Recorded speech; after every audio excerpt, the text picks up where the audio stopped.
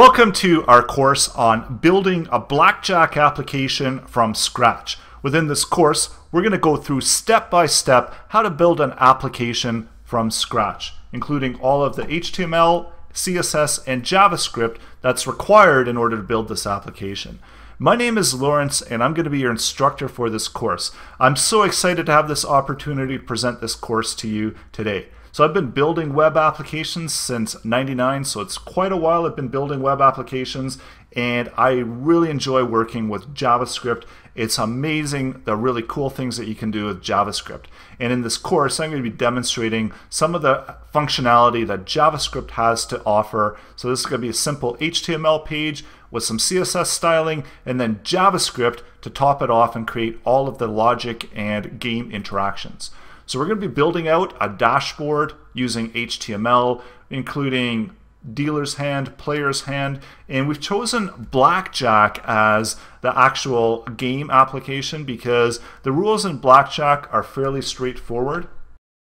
One of the most important things to do when you're coming in and you're designing your game, you want to make sure that the game rules are nice, neatly set out, and that they actually work. So the player can interact with the game and they can have a pleasant experience. And one of the reasons why we apply CSS is really to bring that styling to the users. So in the course, I'm going to be showing you how to create a nice looking playing card in order to be presented within our HTML dashboard. So this is one of these features within the game that it's great to take those extra steps to make that game as realistic as possible. And because it's Blackjack, we needed cards, and we're going to build out a card using CSS.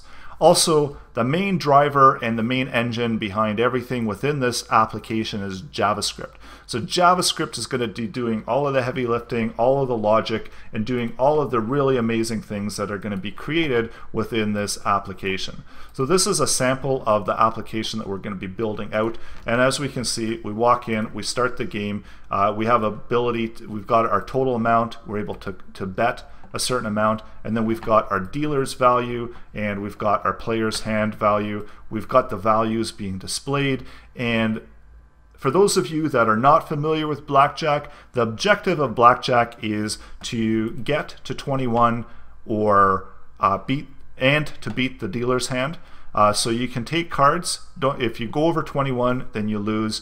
And the whole idea with Blackjack is to make your bets, do them strategically, and take a look at the cards that are played out and apply your logic and your strategy within the hands. So we can see here that the dealer's hand, one card is hidden, one card is shown. We know that they've got at least a 10. If this is another high card, then more than likely they're going to beat us. So the idea here is to hit, and we see that we took a 7, so we ended up with a total of 21. So that looks pretty good to me. So now we're just going to do a hold, but unfortunately the dealer got 21 and we lost our amount, so we lost $5. Our total went down to 95. Now we can increase our bet. If we want to bet 95, we can deal it out again. We can hit and we can hold, and this time we actually beat the dealer. So the dealer ended up with 17, we ended up with 21, and we can continue to deal out, continue to apply that strategy with the betting and with the actions within the game in order to get as much money as possible. So at the end of the day, objective as Blackjack is to grow your total and end up with as much money as possible. So again, it's going to be JavaScript that's going to be doing all of the heavy lifting and the calculations and where we're going to apply logic. And this game is going to be built out entirely from scratch, step by step. And the whole concept of this course is to introduce you to how to build out a game, how to think it through, how to apply that logic, and really make JavaScript work.